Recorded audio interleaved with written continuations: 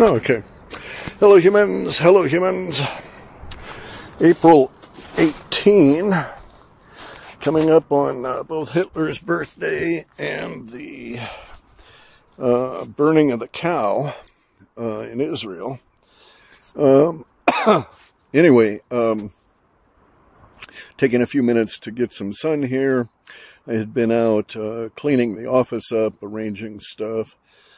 We're making progress. A lot of work there, but things are proceeding. So maybe at some point it'll be convenient to use as a studio again. Be able to do some videos. Anyway, so a couple of things to talk about. May is Chemtrail Awareness Month. Now, bear in mind I'm outside. We might get logging trucks and other noise here.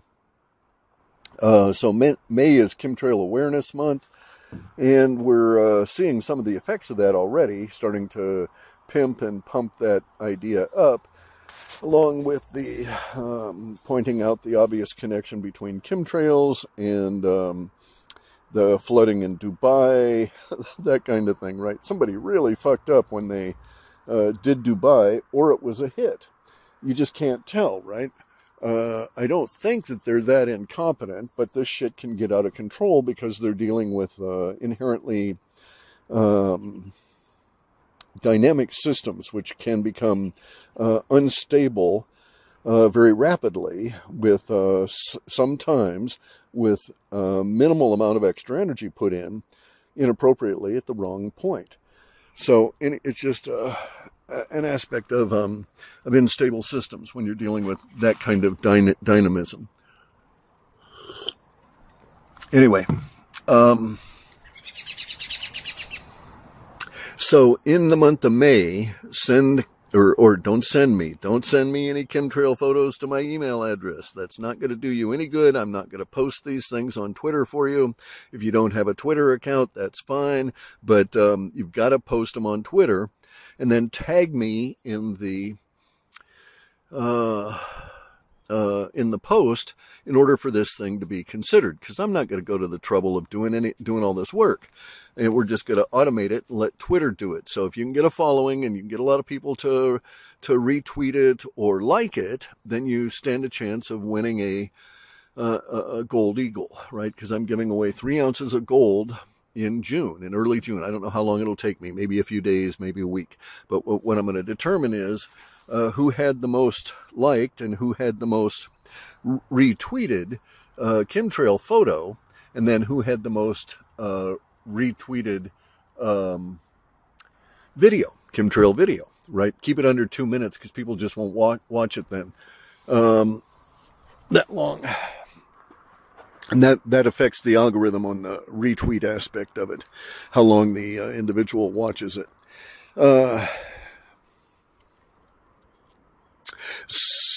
Okay, so other housekeeping here. If you've got a Kindle device, you may want to go and get it loaded up with a bunch of books to read, on the off chance or the supposition that you might be involved in some level of internet, if not power blackout here this year, and you might just need something to read, right? Or go stock up and get a bunch of books and set them aside and don't read them right away.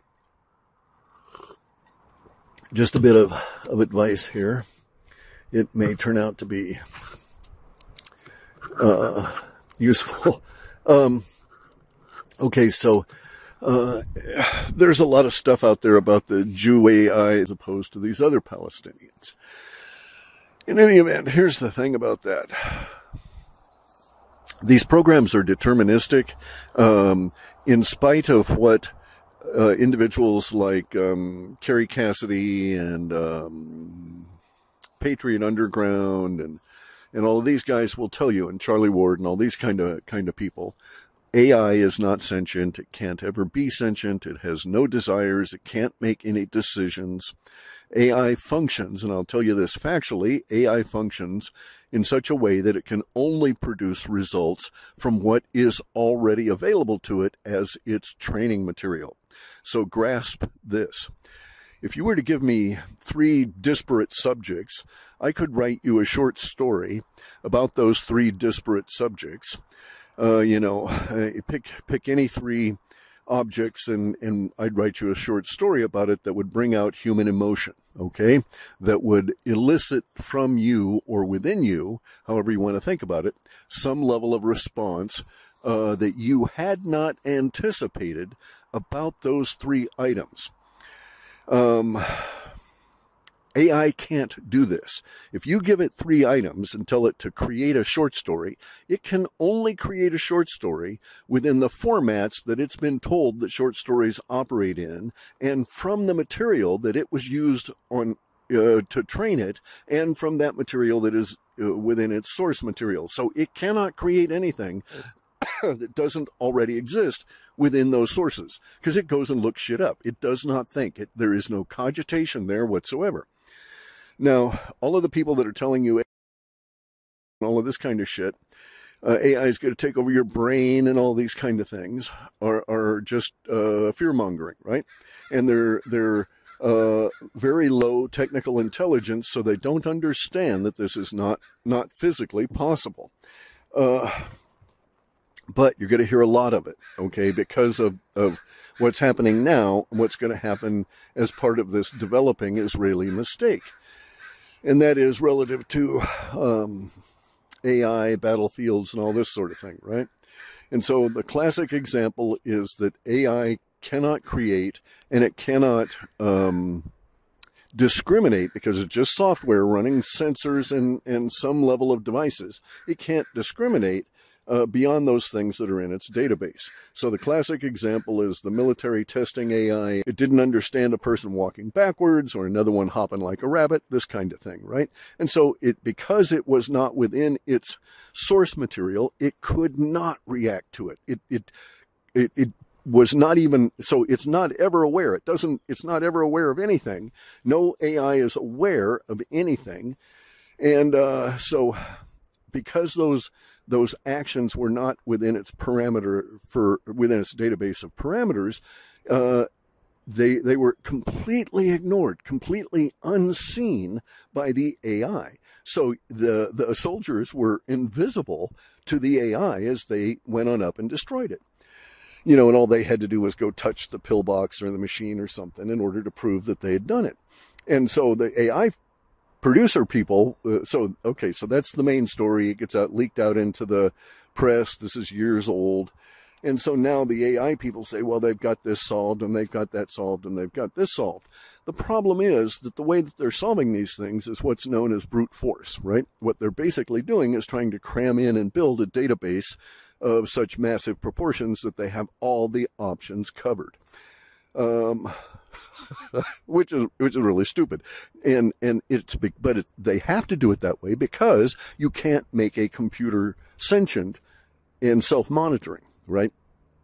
It just doesn't happen. So and I worked in AI languages since Prolog in the 1980s. Logging truck, hang on. Looks like a 50,000 pounder. Anyway, so over these next few months, you're going to hear a whole lot about AI. Just a second, another one.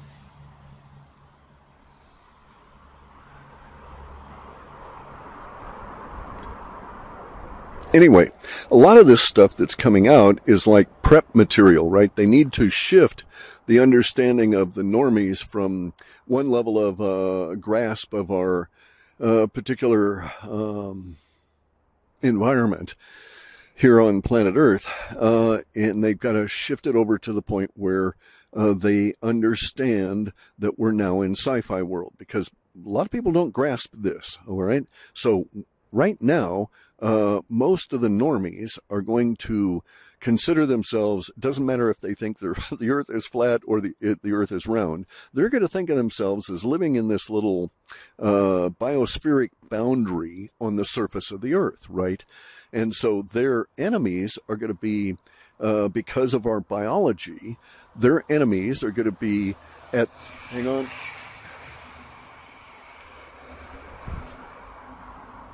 Their enemies are going to be conceptually within their minds at their height and observed horizontally. So if you're thinking yourself about, if you think Israel is your enemy and you consider this in your mind, you will probably grant me that when you think about it, wherever you are on this planet, you think about Israel, your enemy, and there's like this mental tracery that would have a line going from your thought over to Israel horizontally or around the curve of the earth to reach that point. So basically, in other words, you look at your enemy from the height and the perspective of your eyes. And this has to change because in sci-fi world, your enemy can come at you from directly above, right? Someplace we don't look. Or from behind you, or from, theoretically, if you want to think about it that way, which I don't, these interdimensionals, right? I can explain some of that, but in any event. So in sci-fi world, which we're emerging into here through hyper-novelty and through these next couple of years, we're going to have to consider ourselves in a much more dangerous environment and truly at a much more increased level of paranoia. Just to keep going and get through it, okay? And to settle into it. But they have to educate the people. They have to bust the paradigm of threats are only at the surface level of the earth. So you're going to hear a lot of stuff about threats from under the water and threats from up in the air. And we're seeing a lot, of course, with Dubai, with the Judus getting Lahaina and Paradise Valley, Judus or otherwise. Hang on a second. So Judus are otherwise known as Jewish space lasers, and they're probably operating out of C-130s, some form of that. In any event, though, so you're going to hear a lot about this over these next few months because it's the attempt of the SOC to prepare the consensus for a different view of ourselves relative to our risk matrix, right? The threat matrix around us, because we have to start thinking about things in a radically different way as they bring in and introduce the alien reproduction vehicle stuff. Now, there may indeed still yet be battles between the deep state offspring, I guess you'd call them, of rogue corporations and the developing power base that is the SOC. And so we may see some bizarre shit go down over these next probably 11 months, 12 months maybe, relative to UFOs, UAPs, corporations, and governments, and nobody getting along with anybody else, and obvious tells that there's some kind of a backstory that we're not being informed, right? So it'll be murky. Let's see what else do I have here.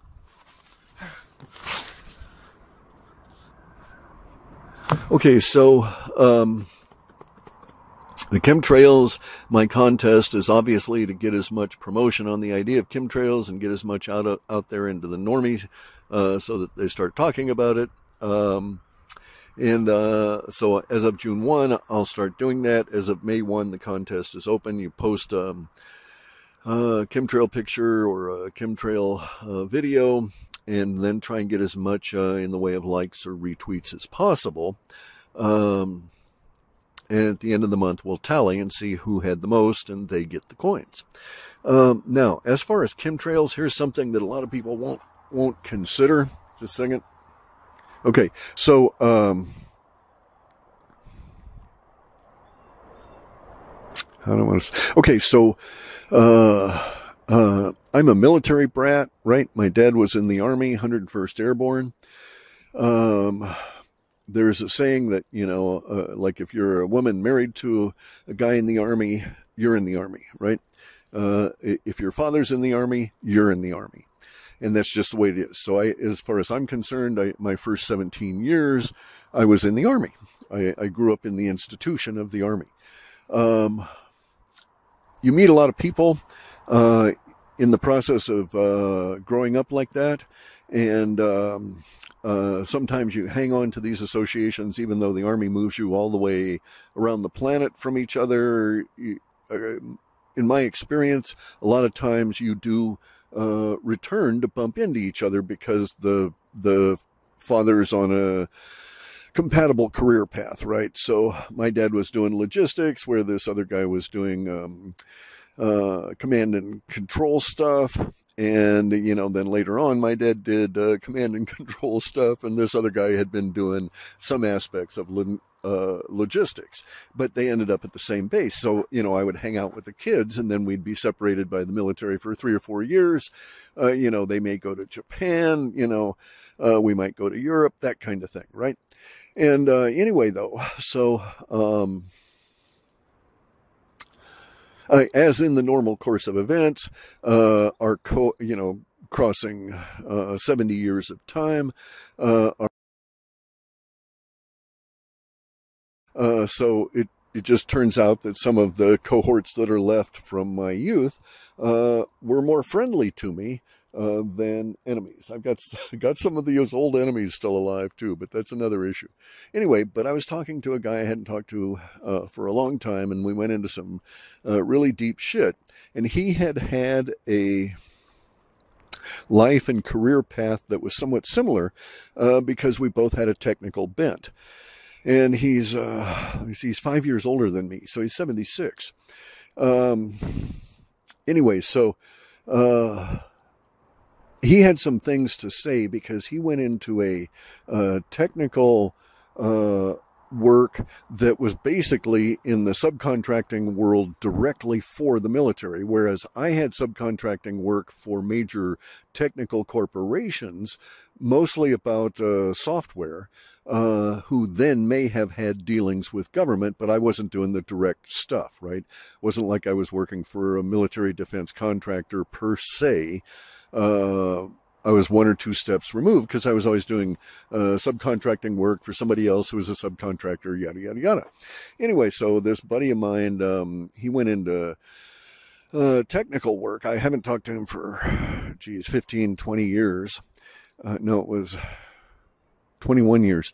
And he went into technical work, but he went into the technical development on a firmware and hardware basis that was in classified industry kind of shit, right? So I wrote code that ultimately was classified, but it was kind of after the fact of me writing it. I never signed on to a classified project at the beginning. So there was only 2 instances of that where code that I'd produced was deemed that it shouldn't get out, right? And it's really stupid for the reasons too. But in any event, so this buddy of mine, he goes into classified business, and that's really to a certain extent why we didn't maintain contact as adults, even though we were both technically minded and blah, blah, blah, and had all this, is because a lot of his work was indeed at a deeper or darker level. Doing all this classified shit. But anyway, when we reconnected the other day, he was laughing, joking about my chemtrail contest. And he said, you know, he's going to set up a camera on his roof and let it and automate it. And he'll win one of the coins. Hang on a second. He lives in an area that's heavily chemtrailed. We were talking about the health effects, especially on old people. Not good. I gave him some tips. We'll see if it helps him. He's 76 and not doing well. Anyway, though, he was telling me that there's this hidden subcomponent that he knows the military is aware of because he wrote software to control sensors about this very idea. Okay, so I'm not going to say anything that would betray this guy or give away too much as to who he is. But anyway, the sensors were following a non-EMF signal, kind of energy, in order to trigger them. And when they were triggered, they went off and told the software XYZ, and then he wrote the software and what it did about it. But basically what he was saying was, in that project that he was working there, he came across the thought. This was not that long ago. Okay, so I retired in 2018, and he more or less retired in 2011. He did one other job after that as a subcontractor, but he was just burnt out and had health issues after 2011. So it just wasn't doable for him. Anyway, though, so his knowledge prior to 2011 included this little tidbit, and that is that the military is aware that there's a significant possibility, like a known probability. Okay, so that's how they think about it. A known probability of disruptions of computers at and damage at a chip level from solar events, and that this is one of the reasons that chemtrails are structured as they are. Not one of the reasons necessarily that they're doing the chemtrails, right? But every time they do anything, they always pile shit on. And so, and they use the extra, hang on.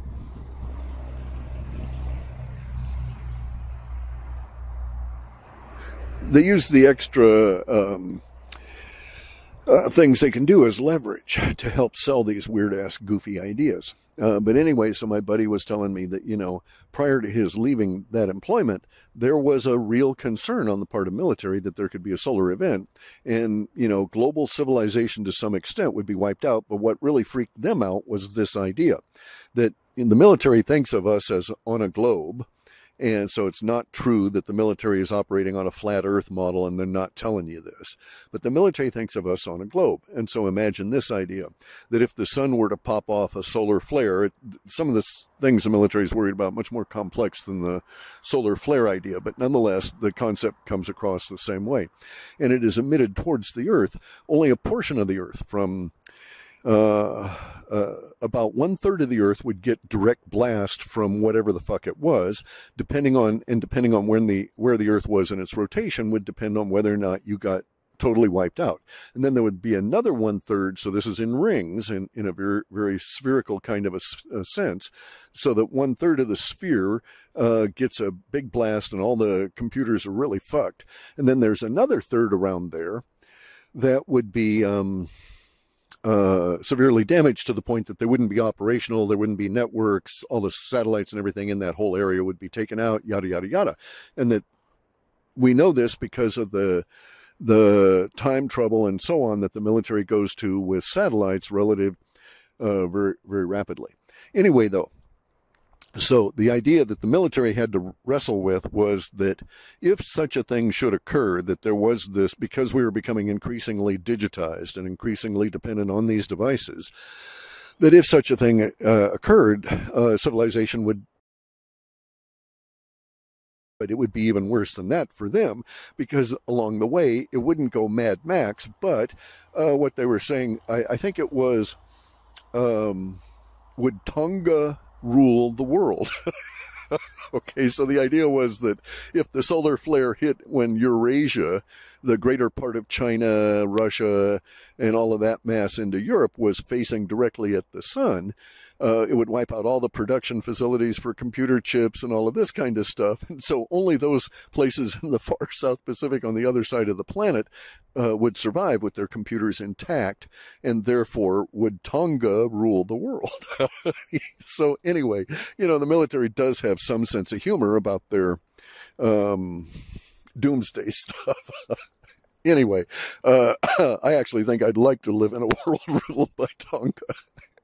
It'd be better than the shit we've got now. Anyway, though, so my buddy was saying, so there is that aspect of it, that if we do away with chemtrails, so the military is also of the opinion that my buddy is, that he was working on a project that suggested to his mind that the military is worried about gradual degradation, that if they didn't have chemtrails, there'd be this gradual degradation even without a major solar event, just because the kind of continuous basis. So there is that to contend with. We may not be able to effectively get rid of them until we do something about hardening the chips and have that discussion. Wow, getting busy today. Okay, so I've had my son, I've had my say, and I'm going to head in and see if this works. I had previously dumped a whole brand new cup of hot tea on it. So I don't know if this fucker is recording or not. Anyway, I'll find out. Talk to you guys later.